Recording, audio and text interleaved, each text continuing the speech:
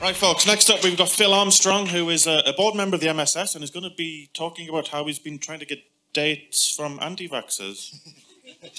Good luck. Yeah. Consensually with his wife as well.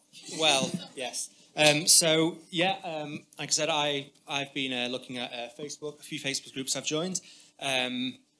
Basically, I've heard a few people ask about the name of the talk. It doesn't make sense. It's only because I wanted to make a really, really bad pun as the title, so apologies for that.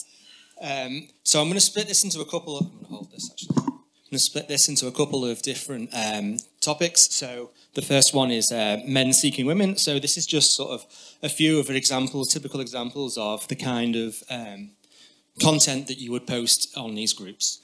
So they tend to be fairly low effort. So this guy has got just a happy birthday Facebook image thing.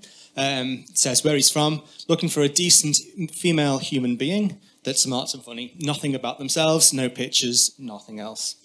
The next one, again, also fairly low effort. And also confrontational, very happy being single, changed my mind. No real reason to want to there. But then you get the sort of the more creepy ones. So this is a long one. I don't have time to read it all. But this is a 34-year-old man looking for someone between 19 and 26 who's lightly employed or unemployed, because employment is bad for women's health, except childcare and lifeguard. I'd not heard lifeguarding before as a particularly gendered role. Maybe he's thinking of just Pamela Anderson. I don't know. But yeah, and also this guy wants no social media footprint or social media apps, so surprisingly didn't get much uptake on his request. The next topic is women seeking men. And I'm going to, do the very male thing and only really talk about the men in here because a lot of the women were just like really normal people asking for normal things, and it was more the replies of what that were interesting. So they tended to get a lot of very confrontational replies. So don't use the peace symbol. This was off a picture a lady had put on, and she'd done the peace symbol. It's Masonic. Putting this lady was 5'1", but got told to put 4'13" because it makes us unwanted 5'7" blokes seem a bit taller. I checked, 5'1" and 5'7" are both 2 inches shorter than the average height of men and women in this country, so they were in the same boat really there. And again, just a lot of shaming of people. So yeah, you're 38, you know, what's the point in trying? 38, never been married, a bit of a red flag there. But most of what they actually talk about isn't trying to get dates. A lot of what they talk about, hang on, I've lost my notes, is just sort of typical Facebook stuff, sharing memes. So I'm going to talk about a few of them. So this was a 2-part meme. Fellas, what makes a woman instantly unattractive? And you can sort of guess the other half we'll get to. So there tends to be very, it was mostly male replies. Obviously any sort of dyed hair is a terrible thing. Feminism just in general is a massive turn-off, apparently.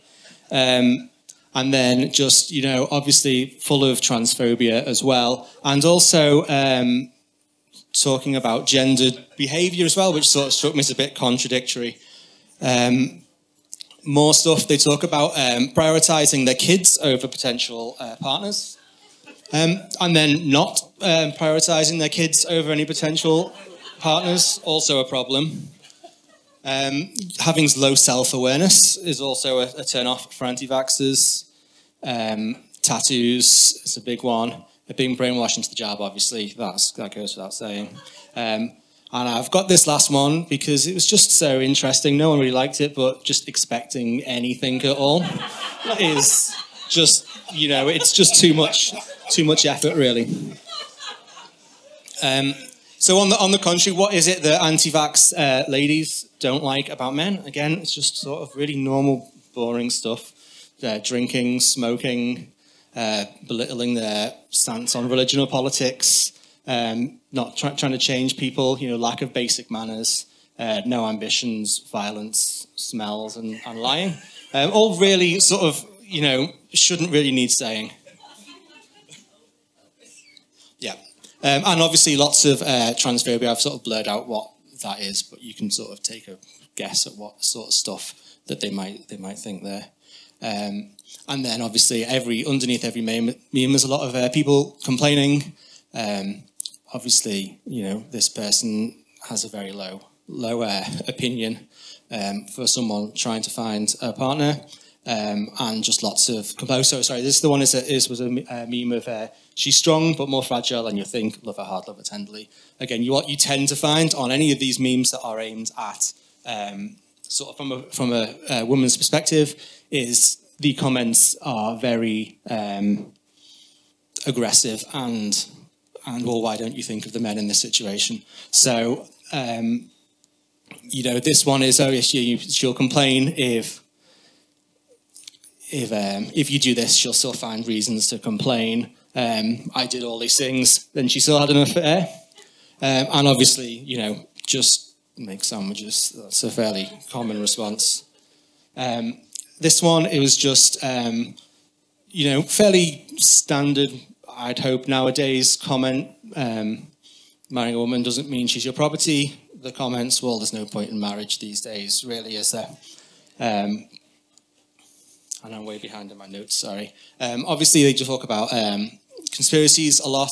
So does anyone believe they're going to win this war? Yes, generally people do. And the first sort of call for violence that we'll get back to if I don't run out of time. And this one, I love this one because I've never heard, if anyone's heard of this conspiracy theory before, talk to me. But apparently all lawyers in America are licensed through France. Federal judges are licensed through France, as is the FBI.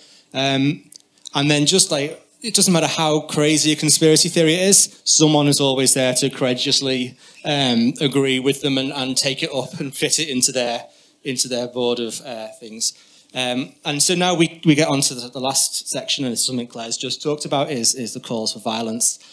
So constant various memes and comments talking about why this is going to happen again because we didn't stop them properly last time.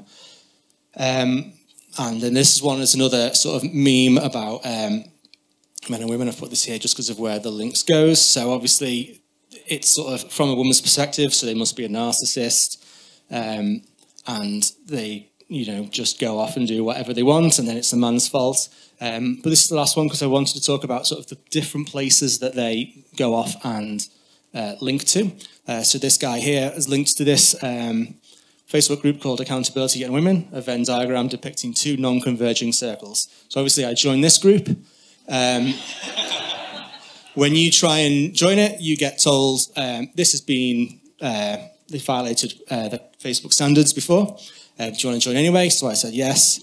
And it goes through to the questions that they ask when you start trying to join. Will you report comments or anything you see here? I said no. I assume if I said yes, I wouldn't have been let in. The other group I saw a lot of mentions to were March for Children. This was the 1 million March for Children. This took place 2 days ago. As of whatever day I had to submit these slides, they had 5,000 members.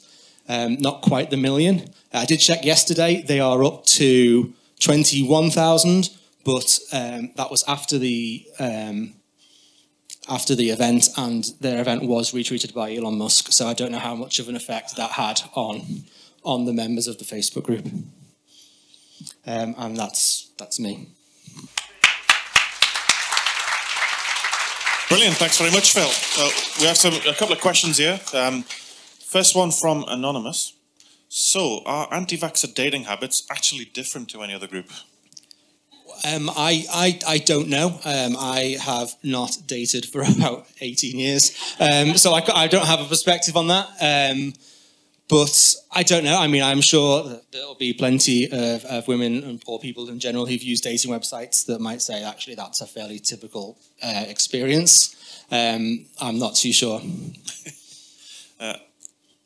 From Igor, is the crowd there on bad average, or did you just have to comb through normal feed to find the worst? So, I mean, it is curated a little bit. Obviously, what everyone wants at QED is just anecdotal Facebook-sourced data.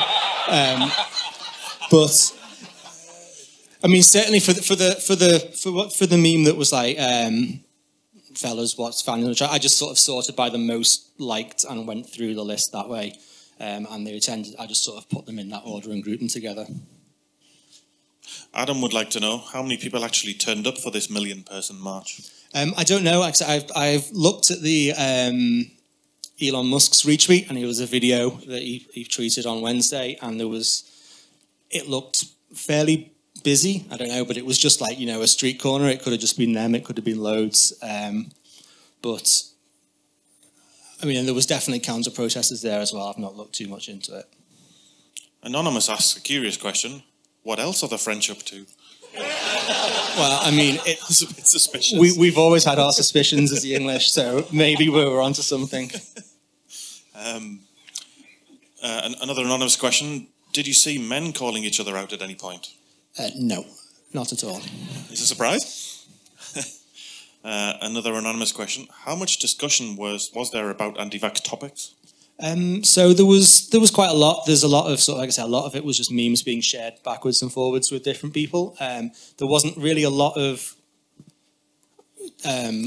discussion because people just generally agreed with the memes themselves and didn't really challenge anything or push back on anything. And the last question from Igor, of course, and it's something I think we all want to know. Did you find the one? I'm still looking. No, my happy birthday picture never really got any traction. Brilliant. Thanks very much, Phil.